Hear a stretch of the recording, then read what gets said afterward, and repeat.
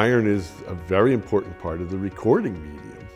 Essentially, what you're doing is magnetizing a tiny little strip of rust. It's ferric oxide, and that can be magnetized and demagnetized to make the zeros and the ones. And there's this incredibly fine film of oxidized iron on all of those tapes and discs and so on that you've got.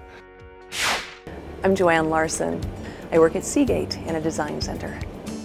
I have two drives here just to illustrate a couple of form factors that we design. This is an example of a 2.5-inch drive, as we call it, which would be used, for example, in a notebook computer. A hard disk drive is so named because the heart of the matter is where the data is stored, which is on these disks. And the data is stored magnetically as ones and zeros, or as magnetic bits that are oriented north or south.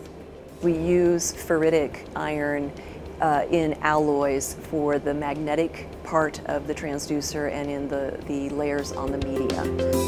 It is read or written, as we say, by very small transducers on heads.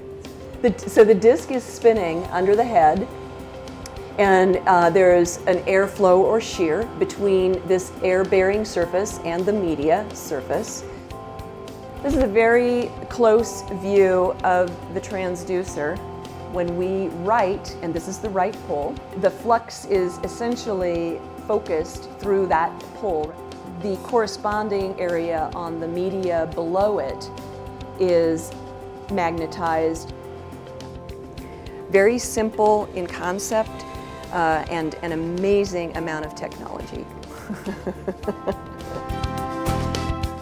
Whether used for its magnetic properties or its strength, iron is an essential mineral. You may think we have moved far beyond the Iron Age, but the fact is we never left it.